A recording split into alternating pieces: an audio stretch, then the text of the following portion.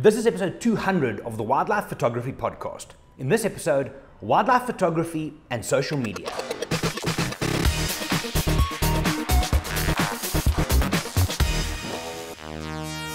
Hey everybody, my name is Gerry, I'm from Wild Eye, and I cannot believe it's been 200 episodes. It literally felt like yesterday when I started this whole thing.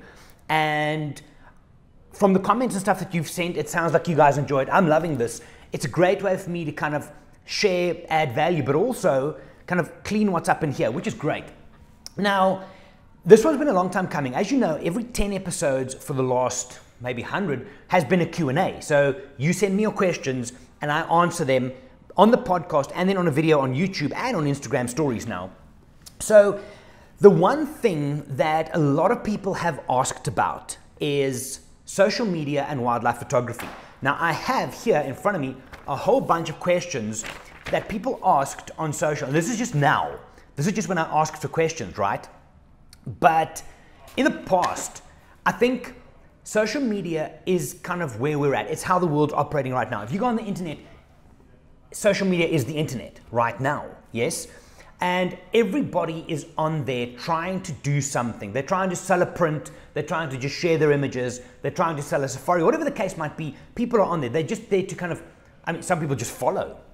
But the last while for me, and this has been bubbling almost 6 months now, the way that people use social media for me is interesting because I'm not sure most people get it. Now, I'm not saying off the bat, I'm not saying I get it, but the one thing that I find easy is creating content, telling my story, and whether that's a creative thing, whether that's just a DNA thing, it is what it is, right?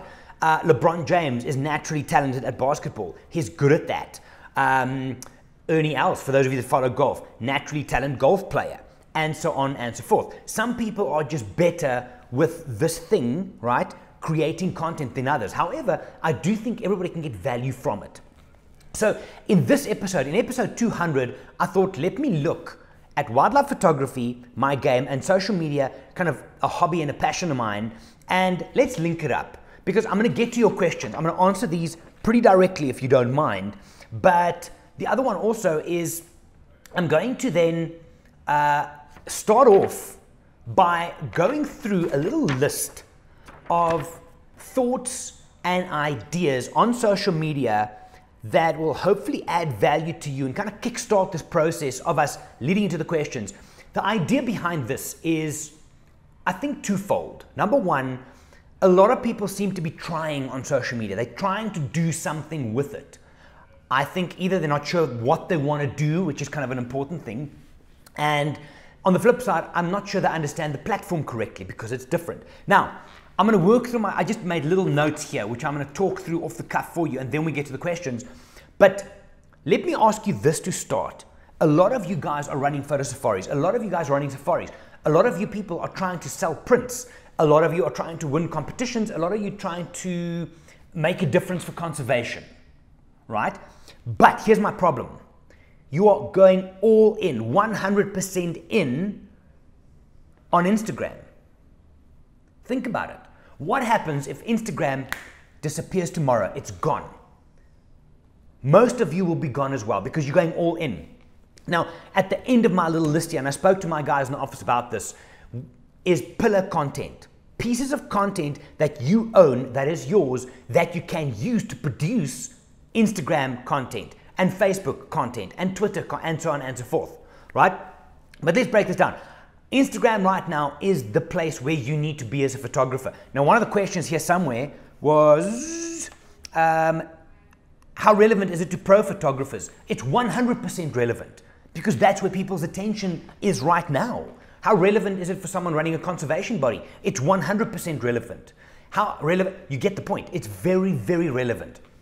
So let me talk you through kind of, and again, I'm not saying I'm an expert. I do find this easy and I find it enjoyable and I find a lot of kind of, it's a challenge to me almost to put new stuff and different stuff out. So let me talk you through kind of how we approach it, how I approach it, and let's get to some of your questions. So the first thing you need to ask yourself with social media, and let's stick to Instagram now because it's what we're discussing here, is why are you posting And why are you following? If you can figure that shit out and reverse engineer it back, the whole journey will be so much easier. So for example, why do I follow? I follow because my mind is overactive and I like the stimulus coming in. Now, funny enough, I don't follow that. Well, the majority of people that I follow is not wildlife or even photography based. There's everything: entrepreneurship, fitness, Boston Terriers, dogs, I dig it, travel, what else? Online coaching. Because why? Because that stimulus feeds me, and on the side, it helps me to produce better content. I steal ideas from there, I DJ it out, and I produce my own content. But also, I think it's a good thing to step away from your comfort zone, which is wildlife photography, most of you watching this, and experience something else. I'm trying to remember who this was, but one famous photographer once said, if you want to create, Jay Maisel, I think, street photographer, if you want to create more interesting images, be a more interesting person. And this, if you follow the right people, can help you. Why do I post? I post for a couple of reasons. Now, recently I said I'm going to go offline for the weekend and just kind of zone out, right? Halfway through the weekend, I posted something on my story, and 2 or 3 of you said, oh, you lied, you said you're going to be offline. Here's the thing. I post for 2 very distinct reasons. Number one, it's a business to me, right? Everything I post, for me, Gerry, is aimed at either adding value to you from a business point of view or to get you on a safari with me or one of my guides sitting out there. Because we're damn good at it, and I want to show you that. But I just don't want to show it to you online. I want to show it to you in the real world. So my goal for posting is twofold: add value, this is the business side of it, and to try and get you on a safari one day. Hard sell online? Definitely not. Here's the thing: be the honey and let the bees come to you. Think about that. And then the second thing for me is I enjoy telling stories. I really, really do. So if I say I'm going to go offline, you will not see any business related content from me. It'll be me sharing my story if I feel the need to. So figure out for yourself, why do you follow people on Instagram? There's a lot of stuff going on from a mental health point of view online, especially in the fitness industry. A lot of the fitness models out there are properly fucked up. They share stuff which they know is not real, but it gets them followers, and they rate themselves an influencer. Us normal people follow them, and it's all messed up because we don't live in that reality. Actually, nobody lives in that reality. So you need to figure out who you follow and why. Why do you? Here's the thing. I was on a flight recently from Johannesburg to Cape Town, right?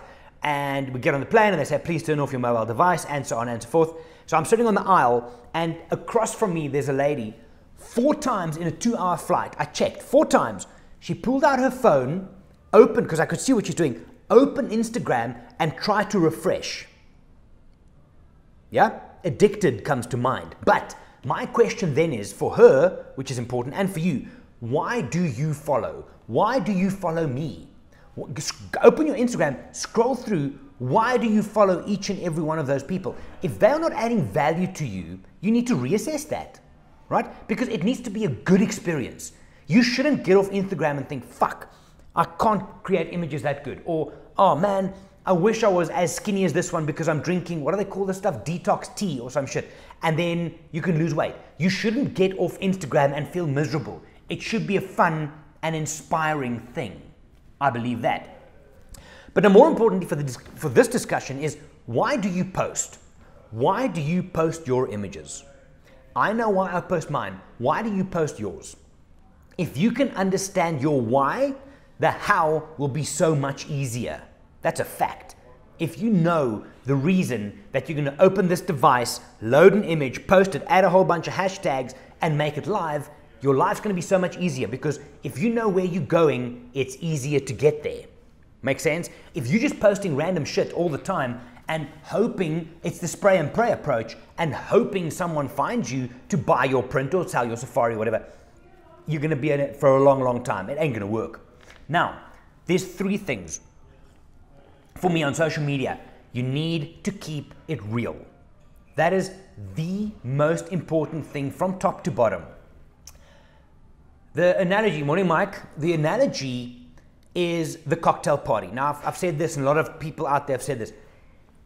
if we're all at a cocktail party and we don't know each other, we're going to first get to know each other. We're going to have a drink. Hey, how's it going? Where are you from? I'm from Johannesburg. You're from Manhattan. That's cool. Oh, how long have you lived there? Blah, and so on and so forth. You get to know someone first. If you see someone that's interesting, whether because of the shirt they're wearing or because of the energy they're putting out or what you overhear what they're talking about, then you're going to engage with them. Here's the thing. You're not going to dive in immediately and say, hey, listen, bro, I love your shirt. You need to come on a safari with me. I'm going to think that guy's a royal twat if he does that, because it doesn't work in real life. Now, why do some people think they can go online and do that? You're not going to do it. An example. So recently I posted an image from, I think it was the Masai Mara, right? And our Mara camp. And kind of saying, this is an amazing thing. I can't wait to get back there, and so on. And then you get people from Tanzania, they're big on this, and they will come in my image and in my comment stream and start saying, come on a safari with us to Tanzania, follow us and we'll send you details. Now I'm thinking, if I was at a cocktail party discussing with you, right, who's watching me, I'm discussing with you my Mara camp. Now, Tommy over there overhears, he has an operation in Tanzania, he butts in, stands in front of me, starts talking to you, and starts selling his safari on my feed, on my image. I'm gonna fucking rip his face off. Because we don't do that in real life. Why would you do it on social media? You need to keep it real. Guys, social media might be mobile based. It might be a technology driven thing, but it is still human. I believe it is still human. I believe the people who are going to win on social media is keeping it real and they're staying human. So the idea, and the idea of the cocktail party and overhearing someone, hashtags is you overhearing a conversation. Now, if I overhear a conversation over there and I hear they're talking about safaris, I'm not going to butt in and start selling my stuff off the bat, because that's just a dick move, right? I'm going to listen and engage. Oh, really? How long have you done this? What have you seen? Da, da, da. Build a rapport with someone. Engage first. Get to know them. Let them get to know you. And if you do it right, they will come to you. And that's where you're going to win.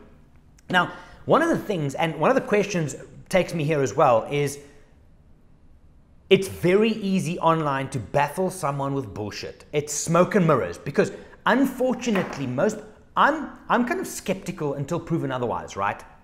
So whatever people see on this device, they think, holy shit, that must be real. If you then look at something that you think is real, right?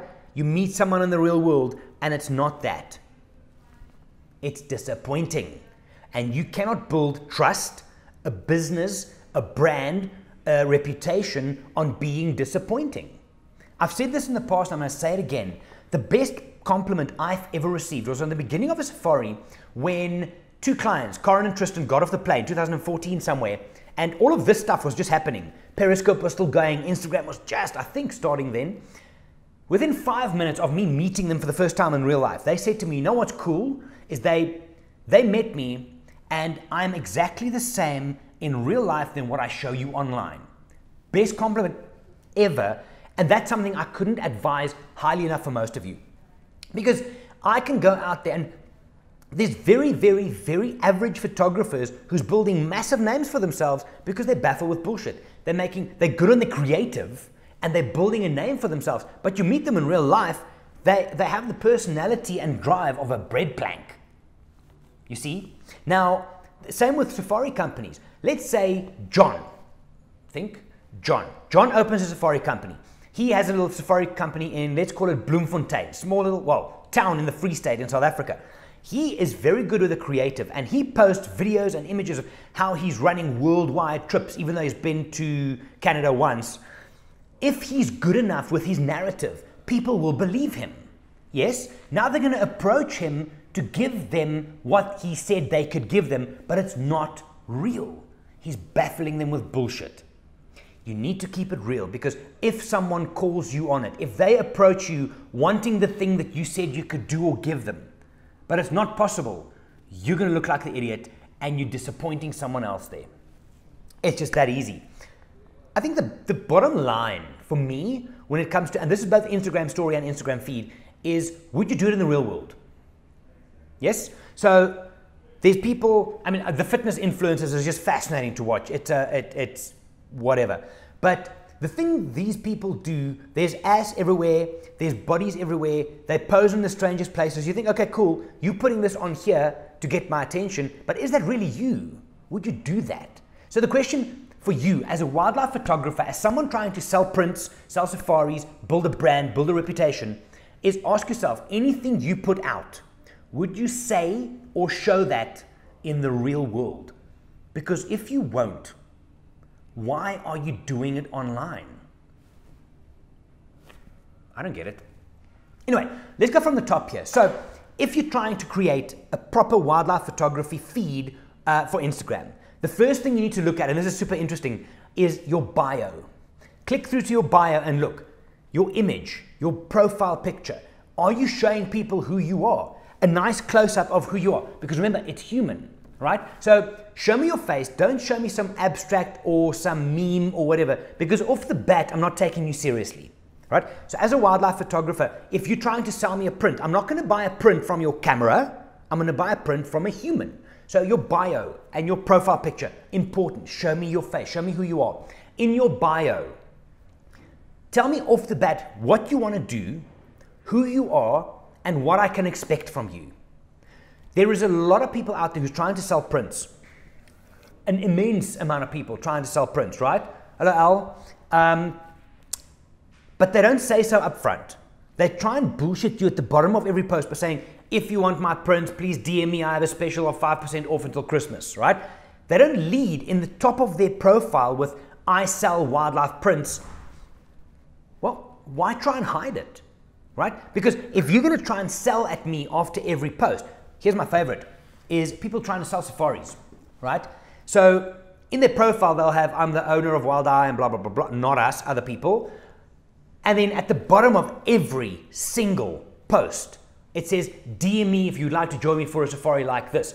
Me, as the consumer, as the people who's consuming your content, I'm going to switch off after a while. Because I know that every single thing that you are putting out is aimed, and then you sell on each one. I don't want to be sold to all the time. When I go on here, if I'm looking for something specific, sure, I'm looking to buy, I will go and find you. If I right now want to, for example, buy, I don't know, mobility bands from a fitness point of view, I know where to go. I'm going to go to the person on here immediately who adds the most value, who I find the most interesting. I'm not going to go to the one that puts sale after sale after sale after sale after comment, buy my stuff, buy my stuff. I'm not going to go there. I'm going to go to the person who's added the most value. So in your bio, tell me upfront what you're going to do and then execute against that. It's vitally important. Now, and I think a lot of these questions will answer it, but posting, what, when, how, you need to stay real to you. And here's the thing as photographers, and this is something that I've spoken to a couple of people about in the last while. Ego is a problem. Because whether you like it or not, you are currently worrying about how many likes and followers you are getting. I promise you this, and this to me, and this happened to me personally, August, September last year. I took a complete break, 100%, went to Turkey, went offline completely. Big reassessment for me, big growth curve, and coming back, and I mean this in the best possible way, I couldn't give a flying fuck how many followers I have. You know why? Because if that is your end goal, you are going to lose every single time. Now, as a photographer, we get very emotional about our images. We get like, oh man, this one only got 200 likes. I know of photographers, wildlife, and some of you will know them, who will post an image on their feed. They will check back half an hour later, it hasn't got enough likes. They'll delete it and post it again in order to get more likes. You've got to be kidding. Guys, the moment you move past worrying about how many followers you have, you're going to start winning. And you're going to start posting content for you. And here's the thing. You might lose 1,342 followers, but the 5 that you are going to get are the ones that really care what you have to say. And I will take 5 over 1,432 any day of the week. I lost when I came back from Turkey and I started posting different because I was over trying to post for the audience. I want my audience to enjoy the content that I put out. I want my audience to find value in the content I put out. I'm not going to put out anything just for the sake of getting followers. And there's many ways in which wildlife photographers do this. Post something bloody. Post a lion with a zebra skull hanging out of its mouth because you will get likes and you will get engagement, right? Does that mean people are a step closer to buying your product or your service or to following? No, because there are hubs. There are photography hubs out there, many. Instagram Wildlife or Wildlife of Instagram and World Hub or whatever. They just repost. These guys, what they do, they repost the controversial images. They build it up to 3-4 million followers, then they sell the account. That's their end goal. People just go, they double tap and move on. I've seen people, even on our trips, they'll go on Instagram, right? So they'll sit and they'll open Instagram, scroll, double tap, scroll, literally just like every single post, right? Because it's the right thing to do? No. You see, I think the moment you figure out, again, why you follow, why you post, but also you need to know your end goal. That will make what you post so much more interesting. But ego needs to go. It needs to, because the longer you hold on to, ooh, my followers and stuff, you're missing out on so much else. It's just unbelievable. Now, the funny thing, and this is kind of a relevant thing right now if you follow social media, people online, is everybody wants to be an influencer in their industry, right? So now, and some of you asked me questions here, which I'll get to later. I quickly went to some of your feeds and you said, I want more followers, I want more followers. Right, but now watch this. Some of you have like in the hundreds, let's say 600-700 people. And hey, don't diss it. Do not diss that, because people think, oh, Gerry, you've got like 60 whatever thousand followers. That's amazing. I want it. Okay, John, Tim, right? You have 749 followers. Let me see you put those 749 people in a big room or auditorium, and you now go and talk to them. You stand on a stage and talk to them. You're going to shit your pants because it's actually a lot of people, right? 749 followers, Tim, right? You can then take one of your images and say, hey, everybody, this is my image. Look at what I've done. 700 is a lot of people. 50 is a lot of people, right? Don't get stuck in the followers. But some of you now have 300, 400, 500 followers. You say, I want more, I want more. Yet, if I look at the comments on your feed, you're not even engaging with your 200-300, but now you want 2,000-3,000. Why? So you want to be a brand and you want to be an influencer, but you're not even taking the time to be nice and engage and thank and work with your current audience, regardless of how big it is. Why do you want the numbers? Again, why are you posting? Reverse engineer it back and you'll win. Now, the interesting thing that's happened, and a little while ago, is Snapchat came onto the scene. What's it? I don't know, 2-3 years? I jumped immediately because I like the idea of being able to get short stories out and kind of do that. Instagram, as you know, they stole everything from them and arguably did it better, but you now have in one app, let's forget about that direct messaging and the live side of it, you have your feed and your story. Now, why are some of you thinking that I can be very professional on my feed, which is the business side of it? I'm posting amazing wildlife images and I'm posting beautiful videos and all kinds of content about come on safari with me or buy my prints. But on your story, you act like a complete fucking hooligan. It's the same thing. It's part of your brand. Now you need to understand the way that people consume these things. It'll make you understand better where to post. Should you post an image on your feed? Yes. Should you post behind the scenes stuff on your story? Yes. But let's think about this for a second. Right now, I'm getting more engagement and more views on my story. Why? Because it's front and center. People open Instagram, it's at the top, it's right there. They watch it, they might flick through, but you have their attention. So, and we're going to talk about this now, the variables in the creative, right? So if you do good stories, people will watch it. You should also now start changing. You should be posting behind the scenes short video clips on your feed because it stays there. And in order to get people's attention to your Instagram story, where the attention is shifting big time in that direction, put some, and please, I mean, don't do just wallpapers. Oh yeah, click to the next one, scrap my wallpaper. That's cool.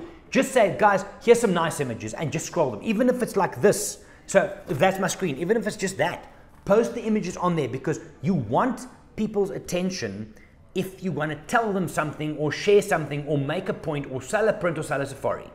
It's about attention. So think about how you use your Instagram story versus your Instagram feed. Now, before we get to the questions, one more question here. And the thing that I said to my guys is we need to look at more pillar content. What is a pillar content? I.e., a video on YouTube, a podcast, a blog on your own website. Why? What happened? You guys have seen Avengers, yes? Thanos, snap of the finger and half the world disappears. What if Instagram, if Thanos came and he did this and Instagram goes away today? Most of you will have zero attention and zero chance of sharing your message because you are doubling down on it. You should not be spending most of your time creating content just for one platform because you're going to lose. It's a fact. People thought MySpace was going to last forever. It's gone, right? Facebook was everything, and it still is the biggest. People's attention's gone away from there. People drift, whatever the new thing is. So, pillar content. So, for example, this podcast, this video, that's a pillar piece of content. I can spin off of this for a week without having to produce anything specifically for Instagram. I could do a short video clip and place it on Instagram. I can do the cover page and post it on Instagram, but it takes me somewhere. Pillar content, guys, very, very, very, very few, if any of you, in the wildlife photography and safari game is producing any pillar content, video content, audio content, written word. That, if Instagram disappears, where does it leave you? So, just some ideas, just some thoughts on social media, and the amount of copying that's going on, and again, it comes back to being real. People will look what I'm doing, they look at what the guys at Wild Eye's doing, they copy that, right? So they copy that, and they put it out as their own. People might, let's say, don't see through the bullshit, they follow them, they go on a trip with them, they realize, oh shit, this is not the real thing, why are you not what I saw online? Copying an idea, I'm all for, but make it your own. And make sure that if it's your own, if someone meets you in the real world, it is still you. Because that's important. Right, let's get to some of these questions. There's a whole bunch and we'll run through them. And again, these are all, I just printed them off. There might have been a few new ones, but I think in here, it'll recap some of what we've done and also might give you some more food for thought. So, Mikey Brown, landscape versus portrait photos for Instagram. Think about this. The biggest size you can do as a portrait is 4x5 orientation. And then I think you can go to 16:9 landscape. With the way that people scroll through their feeds, like this, right? Very quick. It's literally like this. I like to go portrait 4x5 because it gives me the most real estate on the screen. So if I'm swiping and your image is this fast, this small, it's very easy just to scroll past it. But if it's a proper big one and it fills the screen, hopefully more attention. So mix it up, don't get stuck on one. But for me, I prefer portrait because of the way and the real estate it gives me on screen. Landscape, that's done. How do you grow your profile without using the follower for follower mentality?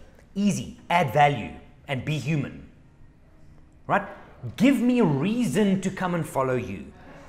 Give me a reason to come to your page and to read your captions and to follow your story. If you add value, now I've said this in the past, there's two ways, educate and entertain.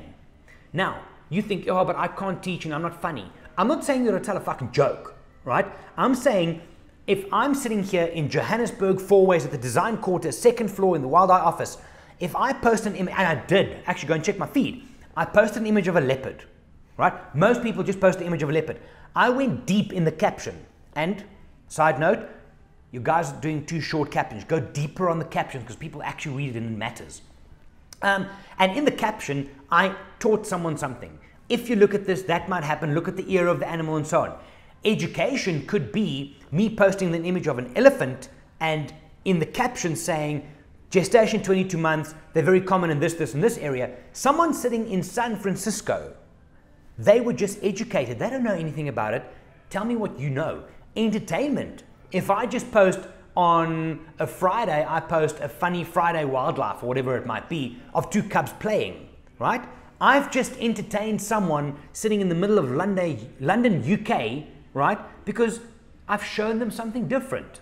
So entertain and educate is a part for me of adding value. So how do you grow your profile? Be valuable and be human. And then you need to post quite regularly as well, but we'll get to that.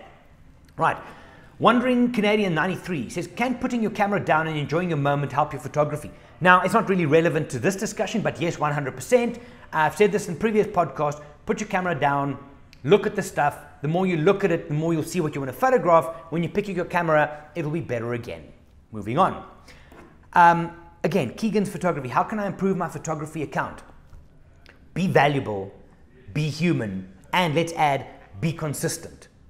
One of the things I told my guys, and I think I'm very proud of this, the way we're doing this, is people are not going to travel, because I'm in the travel game, they're not going to travel with a wildlife image. They're going to travel with a person.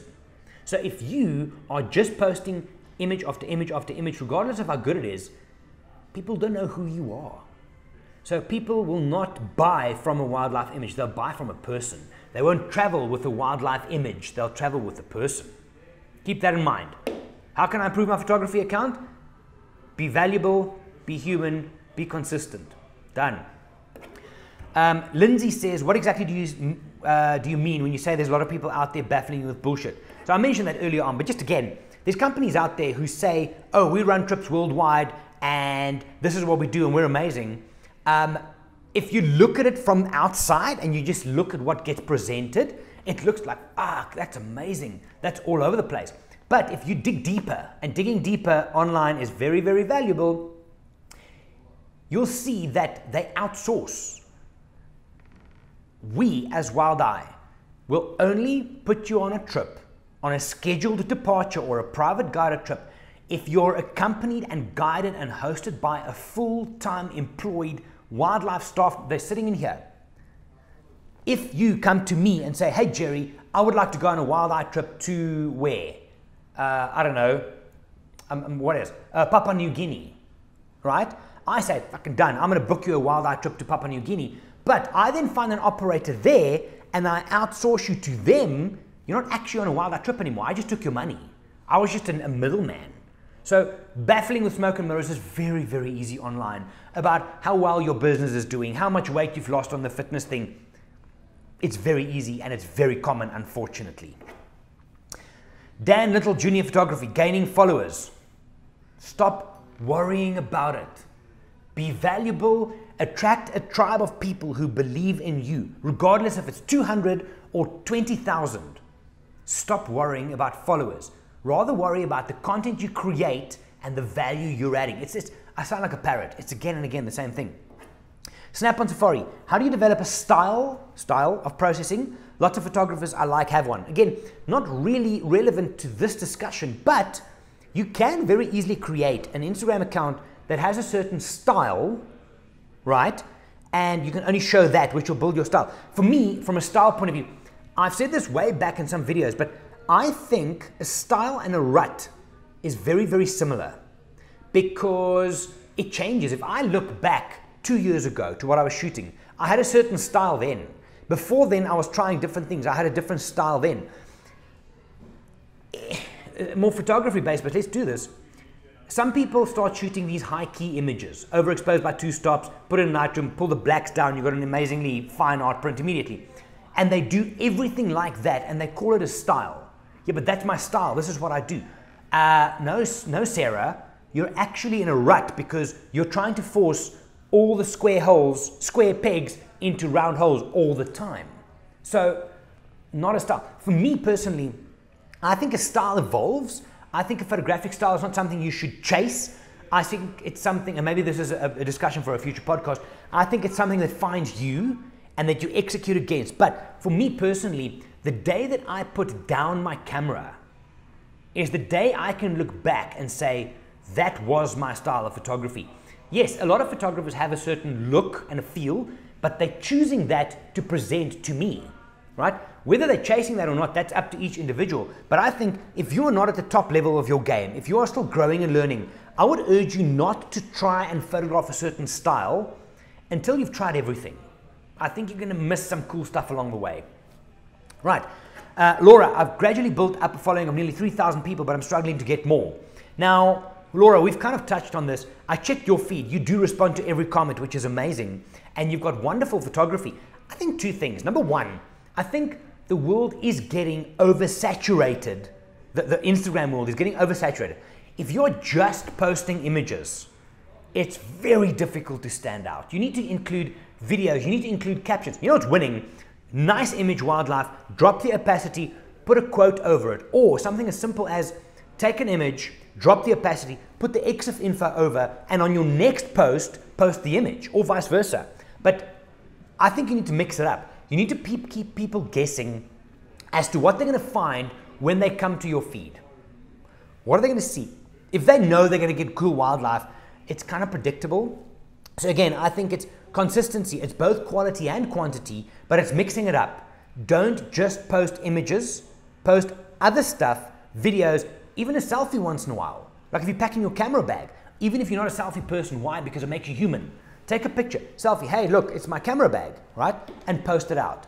Mix it up, but then as a kind of a foundation or a kind of full stop after that, don't worry about the follows. 3,000 people is a shitload. I know you want to do courses. You should be able to get 3,000, out of 3,000, you should be able to sell courses if you're valuable enough. You have to add value, guys. It's something not many people are doing, and it really is where it's at.